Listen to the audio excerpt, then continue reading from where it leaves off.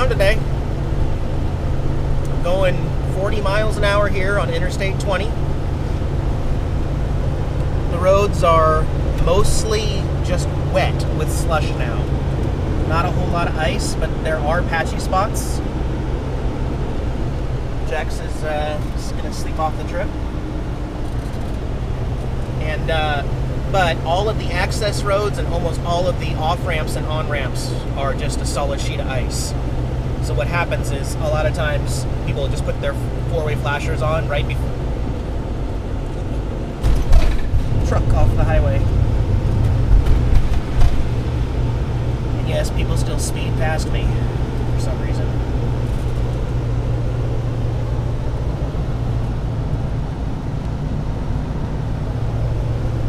Lots of accidents still. It's 28 degrees in this town of Sweetwater, Texas, that I'm going through right now. But there's so many cars driving over the highway that it's kind of just turning the ice into more wet stuff. Still, I'm not taking a risk. They can pass me. The worst part is when the trucks pass. Like one's coming right now. It's like almost like a two hands on the steering wheel type of white knuckling it. Well, this guy's not going by fast, but if I'm up on a bridge where it's icy on the bridge and I see a truck approaching, I'll compensate for it so that I'll either let him go by before I get to the bridge or I'll speed up a little bit to get over the bridge before he passes because I don't want to be in that. See, there's ice in the left lane, but not in the right lane.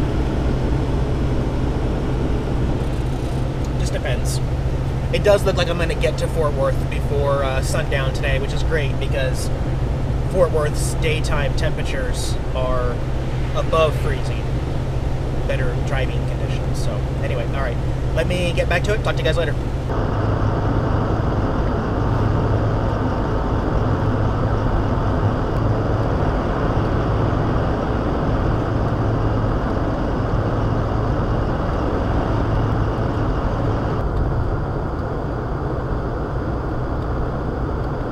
All right. Going 55 miles an hour here. This is just about 15 miles from where I made my last video. As you can see, the roads, they're almost bare and dry now, but I doubt that's going to last much longer. Interesting, I had to keep using the windshield wiper and fluid because the icicles that are coming down off of the cab over area are full of dirt and they're just dripping.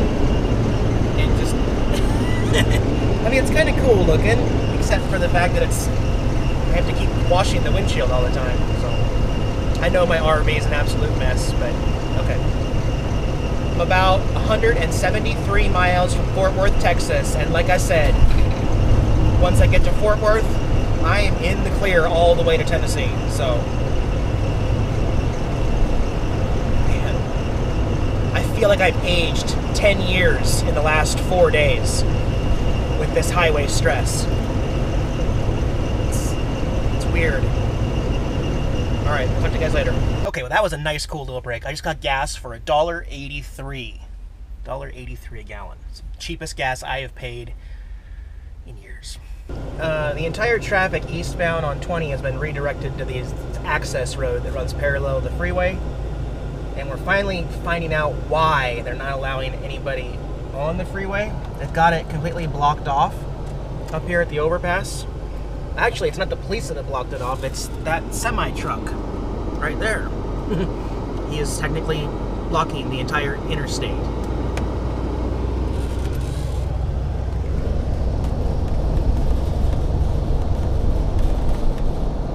But the good news is I think once we get past him, they're going to let us back up there.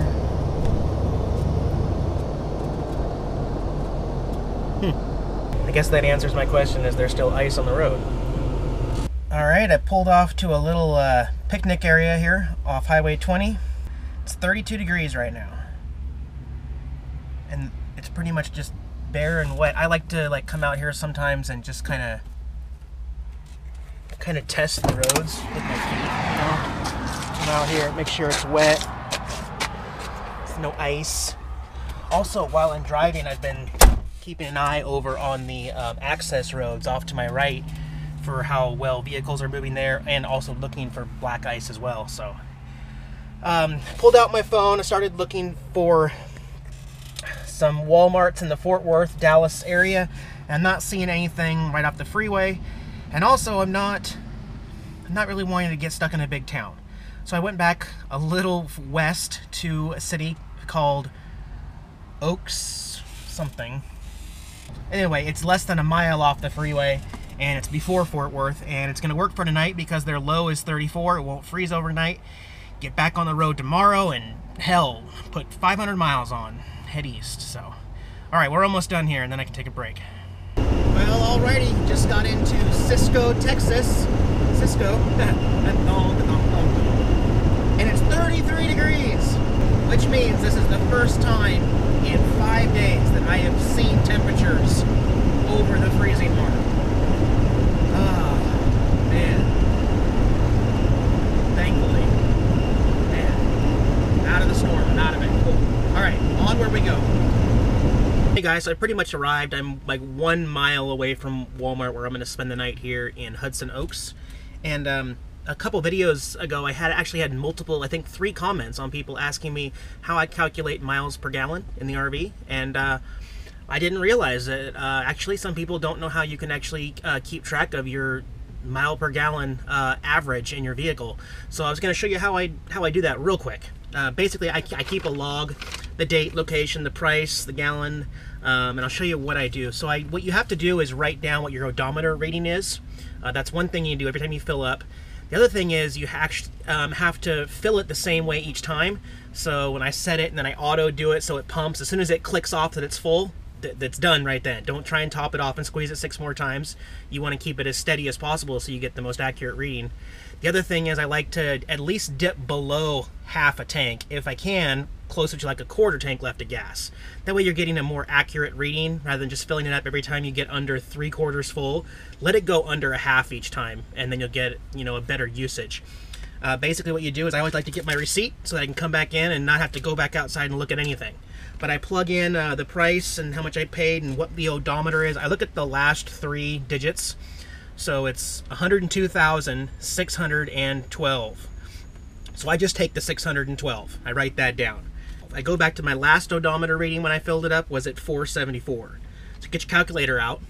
So input 612 and then subtract that by the previous reading of 474 equals, you get a number, 138. Now divide that number by the amount of gallons that you just last put in, which was, for me, 16.98. Equals 8.12. That is my miles per gallon. So I write that down right here. I just do 8.1. And then you can kind of look back and kind of get an average. So it's 8.1 today, but previously it was 7.4, 9.2, 8.5, 8.4, 7.1, and on and on and on. Basically take the last 5 fill-ups and average those out, so I'm getting roughly about 7.5 miles per gallon on this beautiful rig. It's nasty, but hey, it can't beat. I've paid under $1.90 a gallon for gas the last 3 fill-ups. Pretty cool. All right, you guys take it easy. It's actually a really good thing I decided to stay here for the night where I did before I got into Fort Worth, because there has been a tanker explosion on I-20. All lanes, east and west, shut down. They say 16 hours is what they're saying. They're going to let the tanker burn out naturally. So 16 hours before they even reopen I-20, which means tomorrow morning, I don't even know. We'll have to wait and see here. There's no sense driving through it in my mind, because you're just going to be going through town and all these side roads, and you're going to spend the next 16 hours in traffic. So, hey, I'll just hang out here. Alright guys, I'm hunkered down here at a Texas Walmart for the night, which is great. I'm past all the frozen stuff. It's just raining here, wet and nasty. And I'll be heading out of here tomorrow, probably maybe even getting out of Texas. It depends on how well it goes.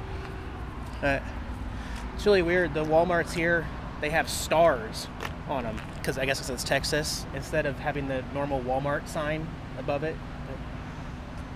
I just noticed a little stuff. All right, you guys have a great night, and I will talk to you tomorrow. Hey guys, Jack's here, along with his human servant, Eric. Thanks for watching our RV channel. If you liked the video, give me a thumbs up below. Don't forget to watch all of our other videos. We got some great material out there. Subscribe to our channel so you can get the latest updates here on the road. Can you say hi? Talk to you guys later.